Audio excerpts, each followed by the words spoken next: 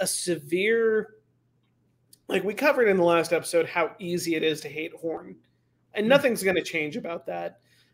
We kind of talked, we jumped ahead a little bit because rewatching it, I realized it's actually in this episode that he talks to the FBI agent and the U.S. Marshal, and it comes out that he has the faux Navy SEAL tattoos and everything as a civilian, which, again, bold strategy, Cotton. Let's see how it plays out for him. And that in this episode, we see how hard he underestimates and misunderstands Tedesco and his motivations and what makes him tick. Who's the scientist, the little mousy scientist guy? Yeah, yeah, and it's just this ludicrous overconfidence on Horn's part that because I am dominant, Tedesco will do what I want him to do until he's faced with the fact that he isn't, and they end up with a catastrophe. Yeah, the archetype that Horn portrays is well executed, and the writers and the actor did a good job of crafting this character whom you hate, and everything he does simply reinforces that feeling, which kind of makes the viewer feel good. I hate him, and I'm right for hating him, and I'm really hoping he gets his. So it was ably done, and I appreciated that. And for the people in the back who had the cheap seats and couldn't quite get what the point was, that interaction between the Phoebe and the Marshal and Horn, she calls out explicitly, "Hey, look, so-and-so, you oughtn't be wearing that." And I'm pretty sure you know it, and I know it, and everybody who matters knows it. And that tells me more about you than you think it does. And that was really well done. Yeah.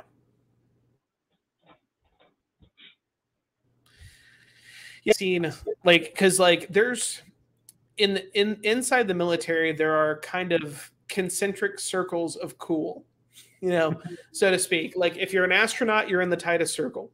You know, like it's that simple. You're like, you know, like, okay, you're an astronaut.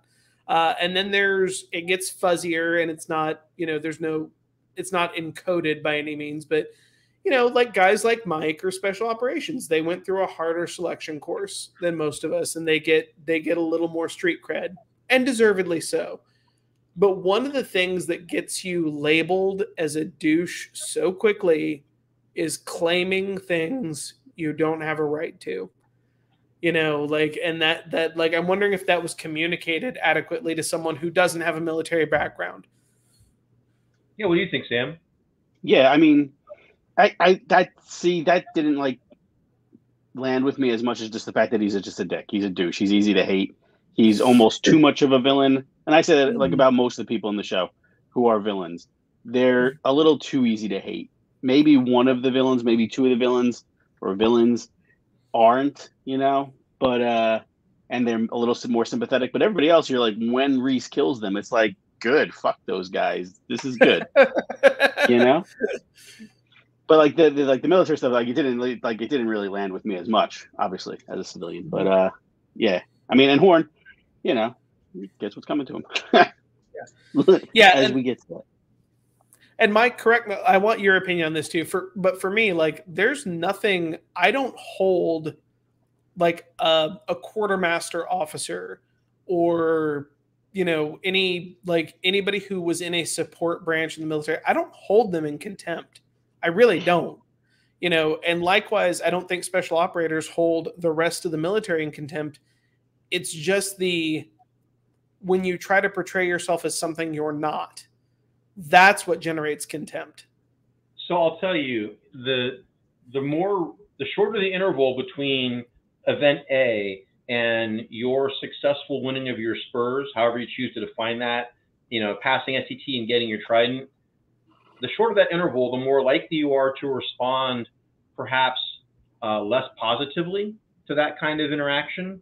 I had my own moment where I had just gotten my trident, and I decided to go to what was then the legendary Naval Air Station Miramar Wednesday Officers Club night, where all the ladies show up and all the pilots are there.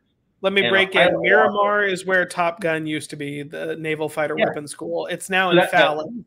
The scene in the first Top Gun, where they sing You never close your eyes lost like this. that love and feeling. Go ahead.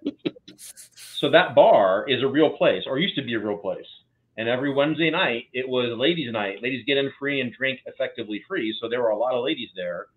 And 22-year-old Mike Massa went there with a brand new Trident. And I ran into a pilot who was wearing a Trident. And I went, well, that's peculiar.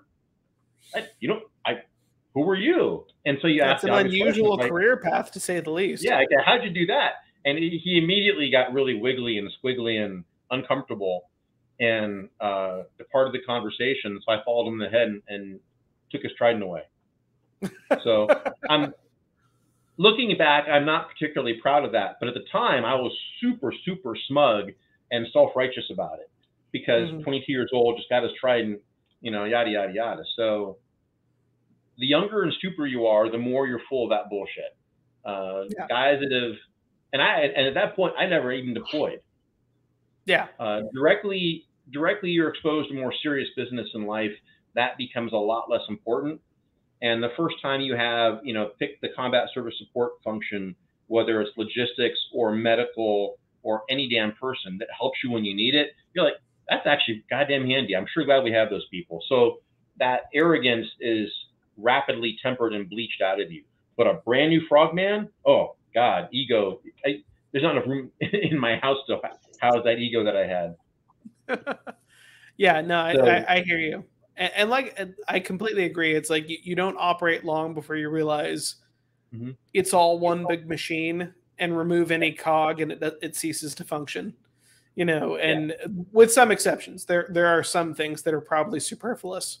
And within, I want to briefly comment on your theory, your metaphor of the concentric circles of cool, how astronauts are in the middle. I would argue that if you're a SEAL, astronaut, Harvard-trained surgeon, you might be actually the pixel in the middle of the concentric circle of cool. Like looking at you, Kim. Yeah, look at Commander Kim, who, by the way, is also getting his wings. I don't know if we mentioned that. He's he's about to finish, or maybe by this point has finished the NASA pilot training to be actually be a pilot. So I'll put a link. Yet. Yeah, I'll put a link to that guy in the comments. But Sam, just for your fundamental information, is it Johnny Kim? Is his name? Yeah, John Kim. John Kim. He is no shit. And correct me if I misstate this, Mike. He is a Navy SEAL, Silver Star recipient, which Silver Star is the third highest award for valor. Silver Star recipient, Harvard educated, doctor, lawyer, astronaut. Like. Okay. Like all at the same time, and I'm like, good Lord, like, save some for the rest of us, buddy. I don't think he actually passed the bar though. I think he just got the pre-law. Did he get the law degree, or he has a medical degree and he's a doctor? I know that. Yeah, it's been a while since I looked. I just saw an article on him a few months ago, and I was like, wow, I bet that guy has no time to watch Netflix. I'm guessing he doesn't find himself playing a lot of video games. Yeah. So yeah, there are dudes